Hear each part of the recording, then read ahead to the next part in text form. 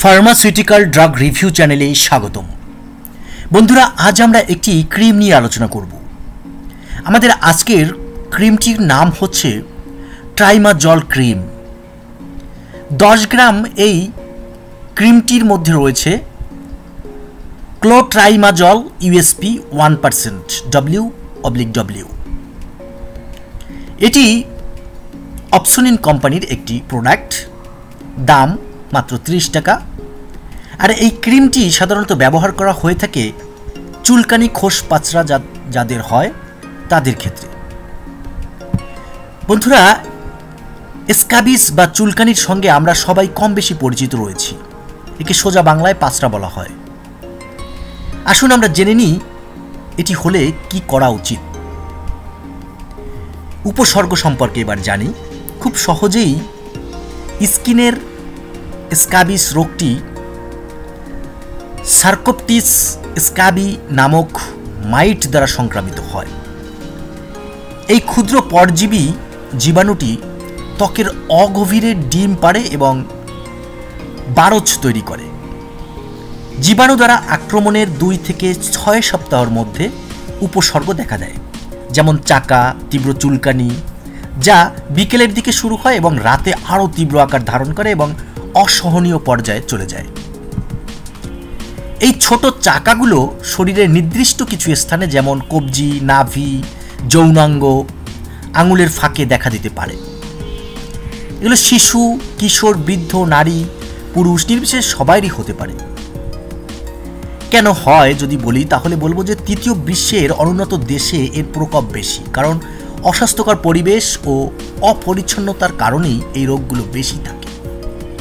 আক্রান্ত ব্যক্তির তোয়ালে, বালিশ, বিছানার চাদর এই রোগটি সংক্রামিত হয় বলে ঘনবসতিপূর্ণ আবাসিক বসত বাড়িগুলোতে এই রোগের প্রাদুর্ভাব বেশি দেখা যায়।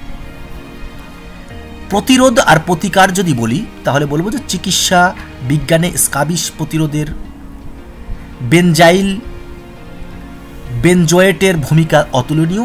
এগুলো লোশন ও ক্রিম হিসেবে পাওয়া যায়। অর্থাৎ আমরা যে ক্রিমটির কথা বললাম, এ ধরনের অসংখ্য ক্রিম রয়েছে বিভিন্ন কোম্পানির বিভিন্ন নামে, যা পা থেকে গলা পর্যন্ত মেখে 8 থেকে 10 ঘন্টা রাখতে হয়। তাই চিকিৎসকরা রাতে শোবার আগে এই ওষুধগুলো ব্যবহার করতে বলেন।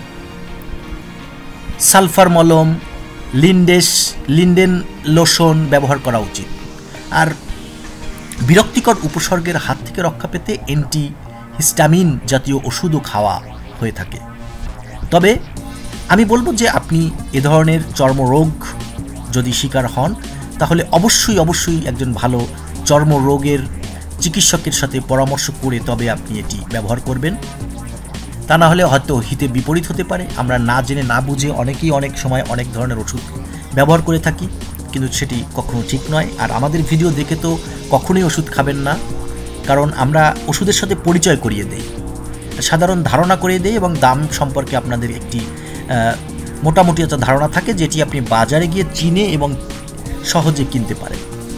তাই যে কোনো রোগের জন্য আপনি আগে একজন ভালো চিকিৎসক দেখাবেন, তারপর চিকিৎসক যে ওষুধটি আপনাকে লিখে দেবেন সেটিই আপনি কিনে তারপরে খাবেন। বন্ধুরা, আমাদের আজকের ভিডিওটি যদি ভালো লেগে থাকে তাহলে অবশ্যই আমাদের চ্যানেলটি সাবস্ক্রাইব করুন, পাশে থাকা বেল আইকনটি ক্লিক করুন এবং আমাদের রয়েছে ফেসবুক পেজ, যেখানে আমরা নিয়মিত লাইফস্টাইল এবং বিভিন্ন স্বাস্থ্য বিষয়ক পরামর্শ দিয়ে থাকি। আপনি চাইলে সেই পেজটি লাইক দিয়ে আমাদের সঙ্গে থাকতে পারেন।